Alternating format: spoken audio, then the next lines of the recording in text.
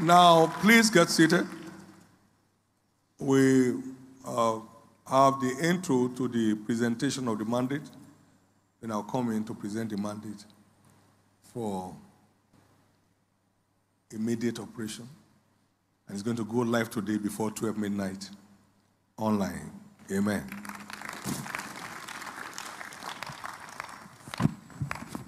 Shall we give Jesus a big hand of praise?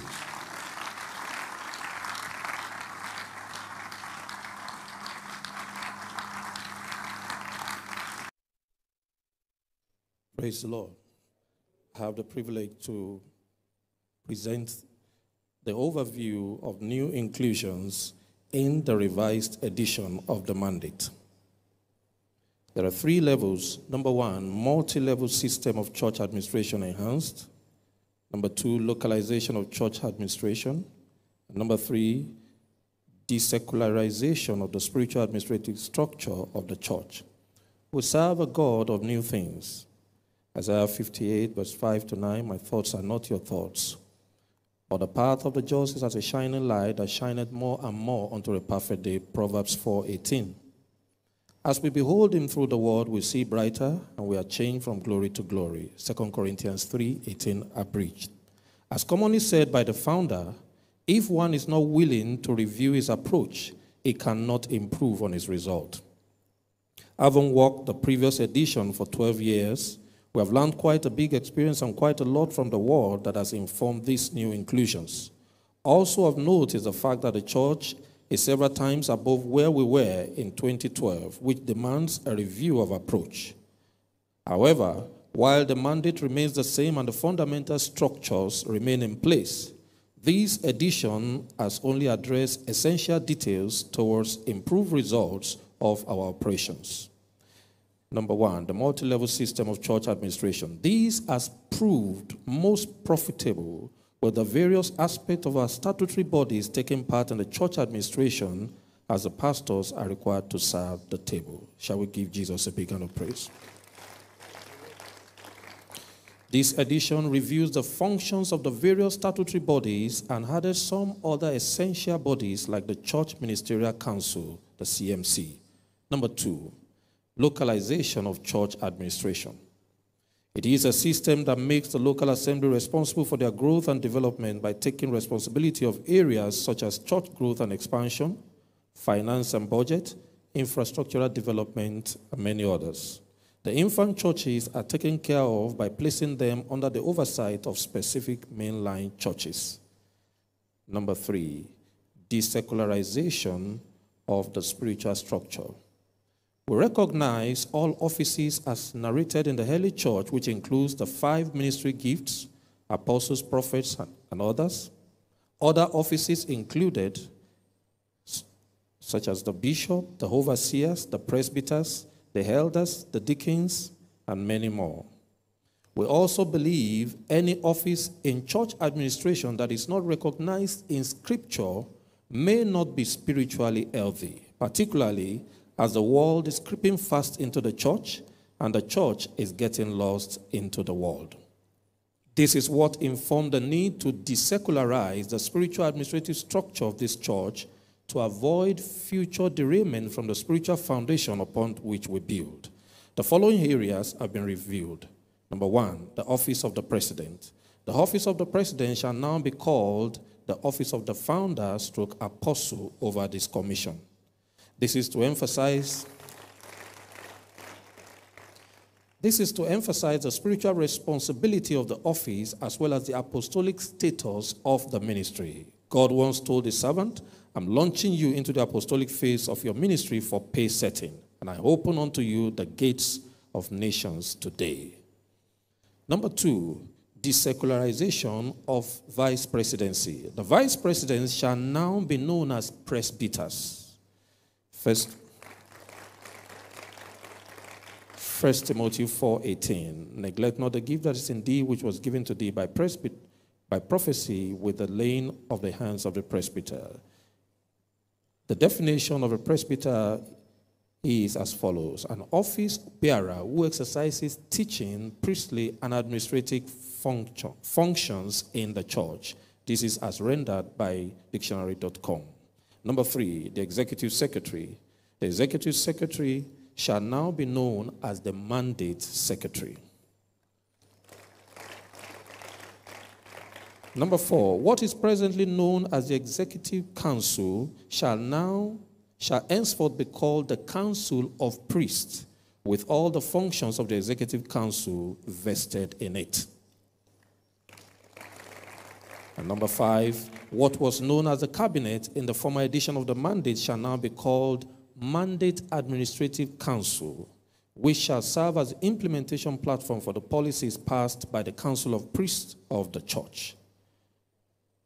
Finally, we have also prepared 7 new manuals ready to publish for our church administrative operations, which are for internal circulation alone. These are to guide the operations of management and statutory bodies of the church. This manual includes 1, the Global Church Central Administrative Manual; 2, the Local Church Administration Manual; 3, Pastoral and Non-Pastoral Staff Policy Manual; 4, Church Growth Manual; 5, Special Services and Membership Manual; 6, Finance Policy Manual; and 7, Project and Maintenance Policy Manual. Special note: the BOT in the revised mandate refers to the BOT, the Board of Trustees of the Global Church, to which other Board of Trustees of other nations are answerable. And as contained in the mandate, membership of the Board of Trustees Global is for life, except where individuals step down their membership for personal reasons and other matters as contained in the revised edition of the mandate. In conclusion, the inclusions in the revised edition are for immediate implementations across board, that is, both in the home and foreign mission. Thank you. Give Jesus a big hand. A big hand of praise, everyone. Hallelujah. Hallelujah. Shall we together give the Lord a bigger hand of praise? Amen. Order is the breeding ground for progress. Order is the breeding ground for progress. Acts 16:4 and 5, and that will be our experience. The Bible says, and as they went through the cities, they delivered them the decrees for to keep that were ordained of the apostles and elders which were at Jerusalem. And so were the churches established in the faith and increased in number daily. This has taken months, unending hours in God's presence for all the members of the team involved, including the Board of Trustees, the defunct Executive Council, to come out with this. So there are decrees to be kept. And by keeping these decrees, the church shall be established in the faith and increase in number daily. Aren't you excited about that? Well, let me say this, therefore, the whole of this is as orchestrated by the Holy Spirit.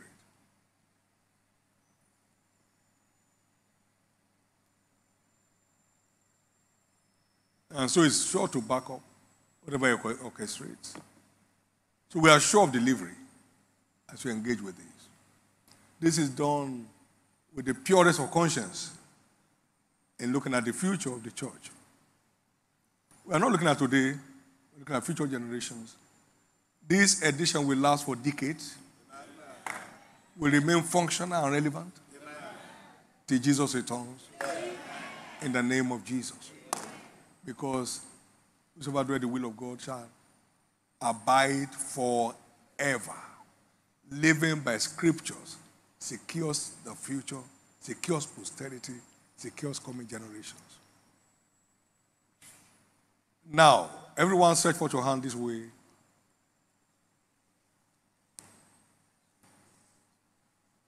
And ask for the breath of the Holy Spirit to empower all operators across board, across the nations of the world,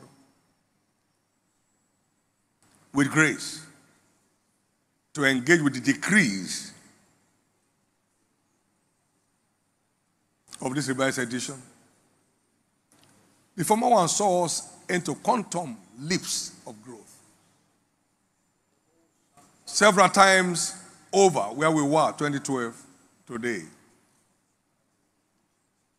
Within the next 12 years, we'll be several times above where we are now. Lord, confirm the word of Acts 16, 4 and 5 as this goes into operation today in the name of Jesus Christ. Amen. So shall it be. Amen. Therefore, in the name of God the Father, Amen, the Son, Amen, and the Holy Ghost, Amen, revised edition of the mandate of May 2024 is presented today, May 18, 2024, for the growth, expansion, and establishment of this church. Amen. In the name of Jesus Christ. Amen. And so shall it be. Amen. In Jesus' name. Amen. Well, give the Lord another big hand of praise. Hallelujah. Also, you are informed about the 7 separate manuals. These manuals are details, part of which were contained in the former edition, but they are personal to us. This contains the mandate and what we are sent and what we are doing, and this is how we do them are contained in those relevant documents of the church. Can I hear your amen? Amen. And therefore, internal circulation only. Praise God. But today, by the grace of God, this goes live before the day runs out. And everybody can now have access to it. In Jesus' name. Lift up your 2 hands and give God thanks. Give God thanks, everybody.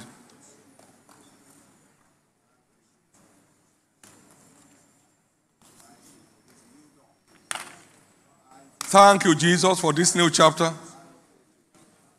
Thank you for this new chapter, Jesus. In Jesus' precious name. That was a very powerful video by Bishop Oyedepo and Mandate Secretary of the Living Faith Church Worldwide. So, I won't be saying too much, but a lot has been said in this video. So you're welcome to the commentary section of this video where we make analysis about what the content is all about. So today's video is a very critical one, and it's very sensitive because it's talking about the succession, it's talking about positions, talking about when Bishop Oyedepo leaves the office, how will other apostles handle the office. So it is very important that these principles are laid down by the founder, so there won't be tear apart issues in the body. So for me, I won't say that Bishop Oyedepo has done an extreme great job in the administrative sector of the Living Faith Church. Aside the administrative sector, a lot of sectors in the church, he has really touched it, from leadership to financial policies to administrative policies and others. And this I must say is really commendable, because a lot of churches need to start working on the path of succession. You cannot be here forever as a founder. You cannot be on the earth forever as a founder. I felt emotional actually when they're talking about succession and everything and other things like that. So, but it is life. We have to be prepared for that day when he hands over to the next future apostle of the ministry. So it's very important to know that these principles also will guide the next person who is coming, because the next person who is going to come into as the future apostle of the commission would be somebody who is responsible and one who can lead. And I love that part, but it's not in this video actually. Where we talk about the future apostles of the commission is going to serve a 1-year term for 7 years. That part is sweet. And also you're going to also stay in Canaan land. There are a lot of review on the mandate that as an apostle of the commission you must stay in Canaan land, and you must not exceed 65 years before that position is given to you. I really love that, and I wish that our government in Nigeria can also emulate this principle. It's a very gracious one, and I'm so proud of the Winners family because it's really recommendable. And I pray that God will help us so that the body of Christ will keep growing well in the part of administration in the name of Jesus. I'm sure you were blessed by this video. Please take your time, watch it again. You can share it to somebody who may need to watch this video. Remain blessed and have a great time. Thank you.